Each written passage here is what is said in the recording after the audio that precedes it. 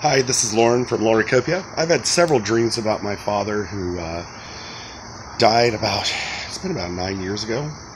Um, and he will come to me in my dreams and give me advice or support or whatever. It's very, very fascinating. So I tend to believe that we do go on after we die and that there's a spiritual dimension to us.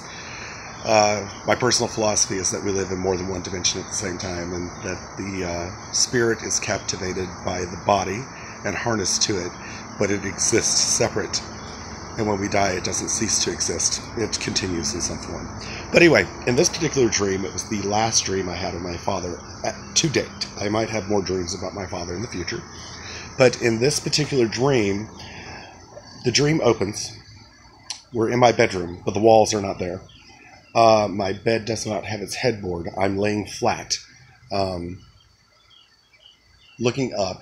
And then I look up and over my shoulder, and to my right are 6 men clothed in white, carrying a white gurney with my father on it.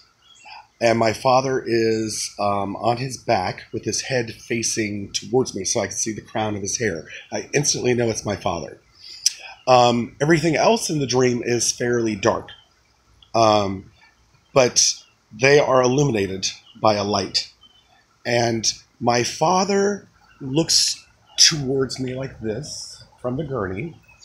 He turns over, rolls on his stomach, and then his head kind of comes off the edge of the gurney and his skin starts to push back. And if you have ever seen a child being born, it looked like he was being shoved through a birth canal.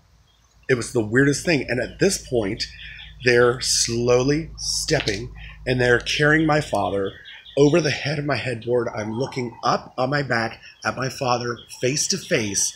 And then the moment that his face passes me, he throws his hand out like this, both of them, and he grabs my outstretched hands. And I could feel my father. I could feel the warmth of the skin. And then the dream ended.